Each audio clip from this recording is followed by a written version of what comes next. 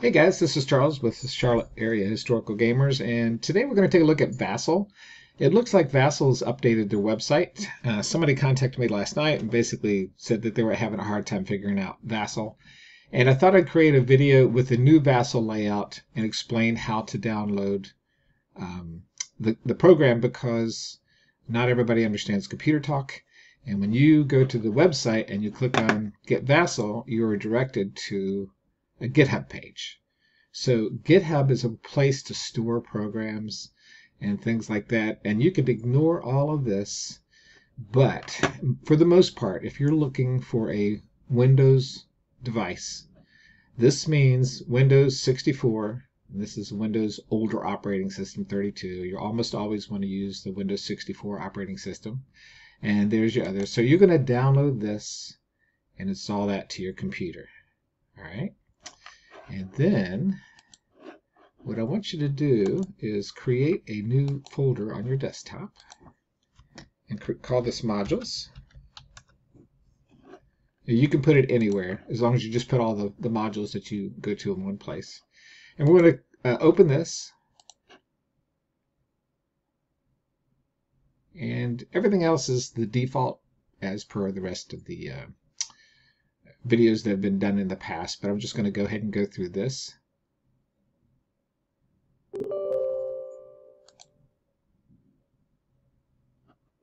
And you'll click Next. Standard is fine. And install.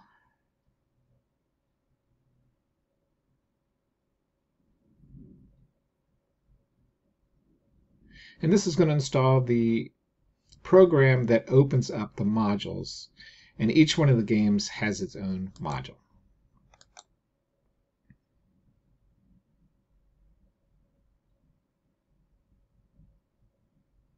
When you first open it up, you'll notice it's completely empty.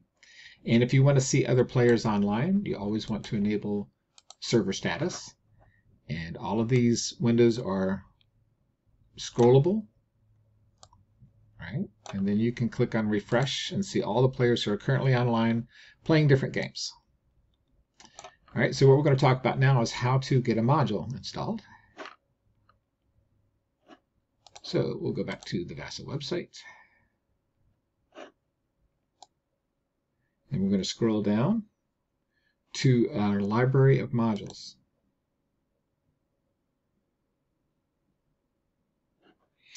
And so now you pick a game that you want. We'll just do Combat Commander. I don't even know if I've ever done one on Combat Commander. So we'll start with Europe. And you'll notice there's some expansions here too. So we're going to download the expansions and install those extensions, I should call them, right? So the first thing we'll do is download this by right-clicking and Save Link As. Now, the reason you use Save Link As is because it lets you put the file where you want it instead of putting it in your downloads. So go to Desktop, go to our Modules folder, and we're inside there. Just save that there. And we're also, while we're here, going to save each one of these. Not the VMAG, because we've already got this one. The VMDX, Paratroopers, and it remembers that place. Stalingrad,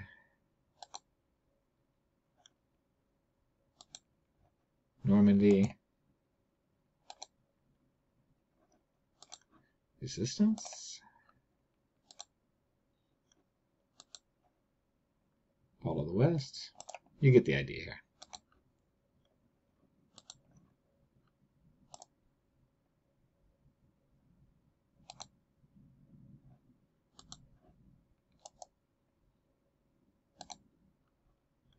Okay, so VMod is the actual module for the game, and these VMDX are extensions, you can see by the labels here, of the game to add like additional features and things like that. So the first thing we'll do is we'll open up the module, and we're going to open up this one. So one of the first things it'll ask you is a user ID and a password. So the password really doesn't matter. You don't want to use anything complex, and you want to make sure that you use something that you can remember. The password is only used to separate your files from your opponent's files. So as long as you have separate passwords, you can't look at each other's pieces and things like that. So it's not like if you ever forget it, it won't let you back into Vassal, but it will prevent you from opening log files that are locked down with your password. So that's why I recommend keeping it simple. It's not tied to a credit card or anything like that, so it won't hurt anything. We'll let this finish and come right back. Okay. Now Combat Commander is open back here. And it's going to ask us if we want to do a game solo, offline, or online. I'll do online. And we'll just pick a user ID. And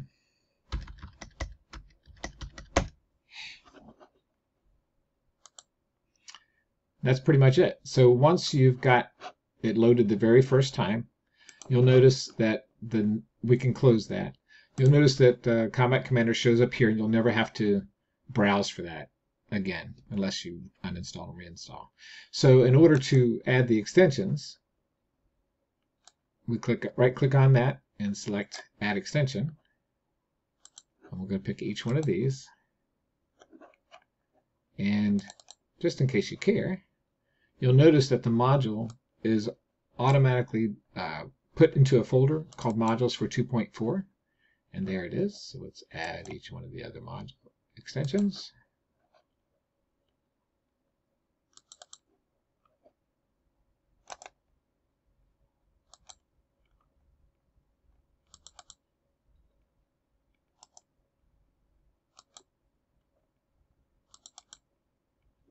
Doesn't really matter what order you put it in.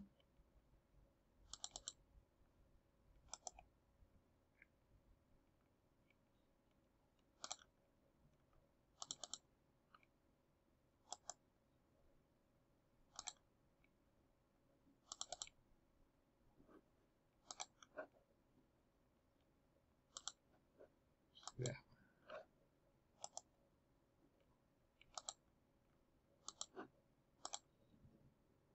Okay, so now we're going to see if we click on that little drop down arrow there, all the extensions that we've loaded. We've got all the ones that we loaded now.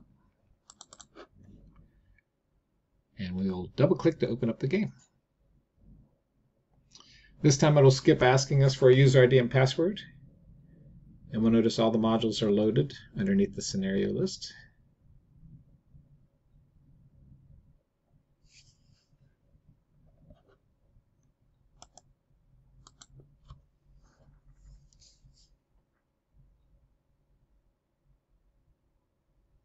And this whole processing, this slow part right here, just the first time that you load each module, it'll happen, but after that it doesn't. So right now it's loading the extensions.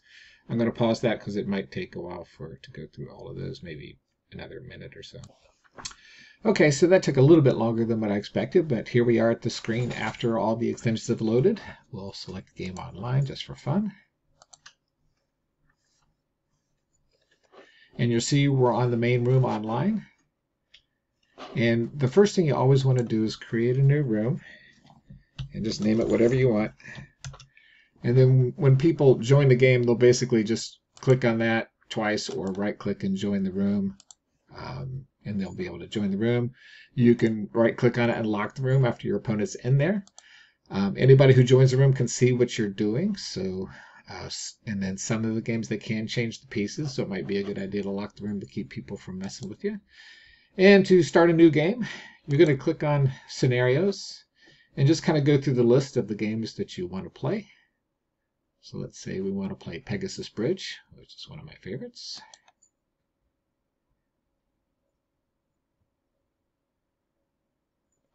You'll choose a side that you want to play, either United States or German. Wait, British or German? Yeah.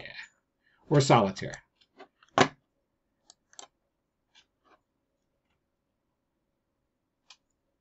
So you can start a log file, and a log file basically keeps a record of all the moves in the game, and you can open up this file and replay it, and you can kind of like store a record of your gameplay and see how you did, if you want to change things like that. But we're not going to do that for now.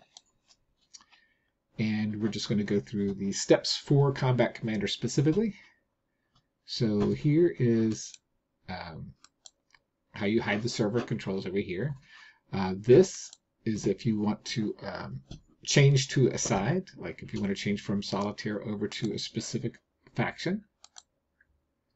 Here's your notes. So a lot of times some of the Vassal modules will have a list of scenario instructions listed here. Commands and Colors, Ancients, and Napoleonics, all those have a very nice list here. The private list is kind of notes you can keep to yourself. And then there's also a reveal option here. So like if you're doing like simultaneous movement, you can write down your move or your text or whatever you want to in here. And you could say, I choose this space. Right?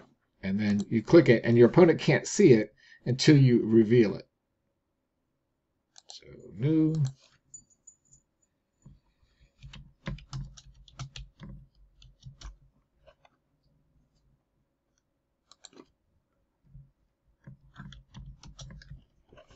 I mean, you get the idea of it. This game isn't like that, but you can click reveal, like your opponent can see that you've logged something, and then you can click reveal, and it'll reveal it. All right, so here's your pieces. Sometimes it's better to stretch this out a bit, just so you can see the extra pieces here. So this is the OOB, and you can kind of click through the list here for control. Different markers. So let's say you need blaze or trenches.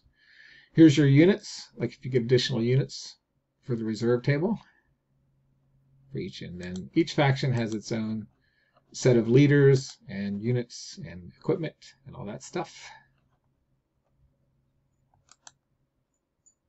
Here's your player rates.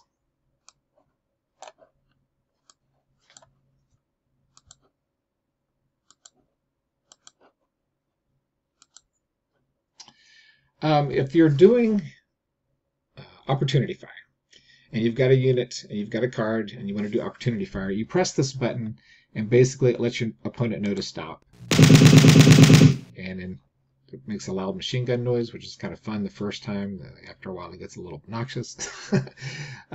This is where if you play a card, and you right-click, you play an order, after you're done doing your order, you just basically click Next Order, and it removes that card and lets you open up this space. Here's your time marker. So it reshuffles the deck. Actually, you might have to reshuffle it yourself. I can't remember if it shuffles it in the game or not. And then you'll have to adjust your VPs. We'll get to the VPs in just a second.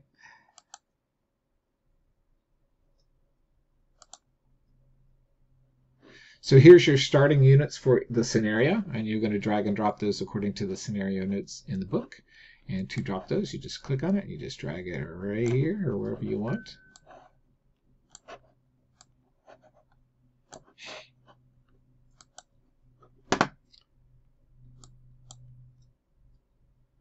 So here's where your casualties will go.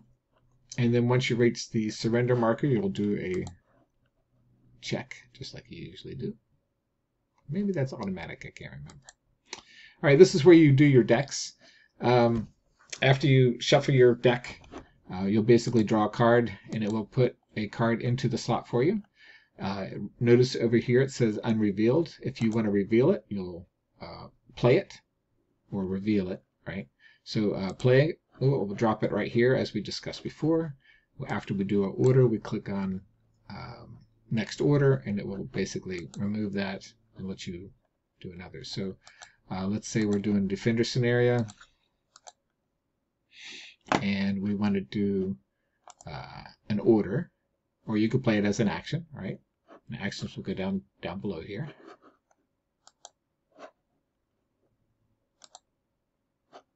There's your decks. So if, let's say we wanted to reshuffle, just right click on that and draw pile.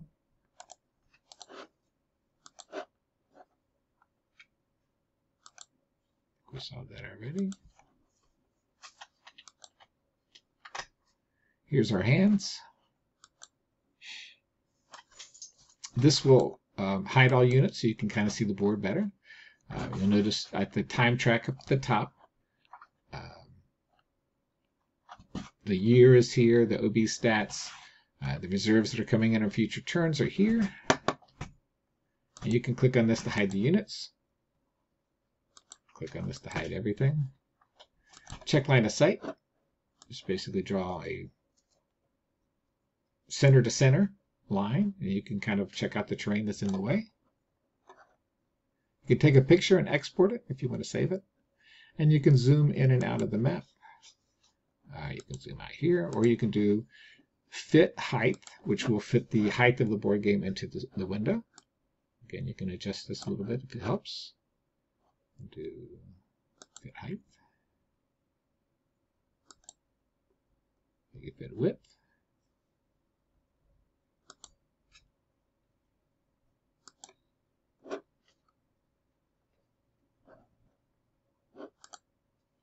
Click away.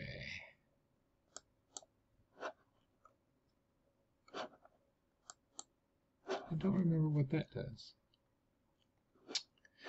And that's pretty much it for the game. You can always right-click on a unit, see the different functions. So as you're playing, you can activate a unit, activate the units around it. You can select a target for an attack, and right-click and select target as you play your cards. And you can also do eliminations. You can do status functions. You can break a unit. You can deploy into a squad.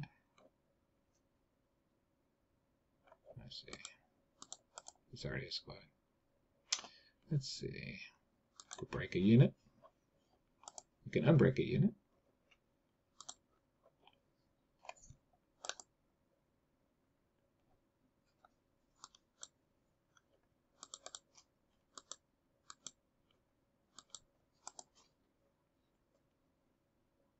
Make him a veteran. So that's it. I hope that was enough to get you used to the new Vassal and potentially introduce you to how to use Combat Commander Europe and add all the extensions. And have a good day. One last thing I'd like to mention is Vassal Wargamers Americas, is where we have about almost 3,000 people online looking to play games. You just type the time zone that you're in and what game you want to play, and people connect here playing games. We also have